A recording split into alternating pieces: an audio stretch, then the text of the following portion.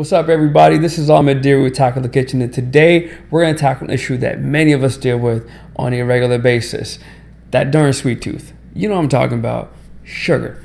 Sugar is one of the many reasons why so many of us fall off our healthy eating habits. You know, I gotta be honest with you. Sometimes sweet stuff are just too good to pass up on. Thankfully, we can curb our cravings for sugar by making our own dessert where we know exactly what it was made with. All right, so today's recipe is sweet potato brownies. And the best part about it is not only sweet, but it has no processed sugar. So you know what, I'm already in the kitchen. Let's throw it down.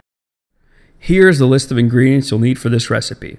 One thing to keep in mind is that you can buy prepackaged oat flour or make your own. Grab regular oats and grind it yourself. Without peeling the sweet potatoes, boil them for 20 minutes till it becomes soft. You should be able to peel it afterwards without hassle. Preheat the oven to 350 degrees and we'll go ahead and start with the ingredients. Once you've peeled the sweet potatoes, start mashing it up in a mixing bowl. Add in your oat flour. Pour the egg whites into the bowl and then pour in the pureed apples or applesauce.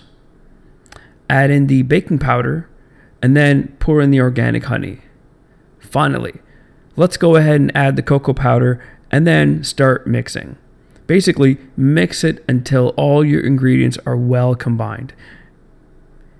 If you're feeling a little nutty, like me, what you can do is add in some pecans as well as some walnuts and make sure you mix it all up.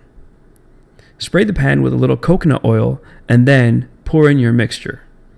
With a spatula, even it all out. Put it in the oven for 30 minutes. To know that it's ready, poke in a toothpick or spaghetti. If it comes out clean, you're done. Let it sit for 15 minutes and then serve.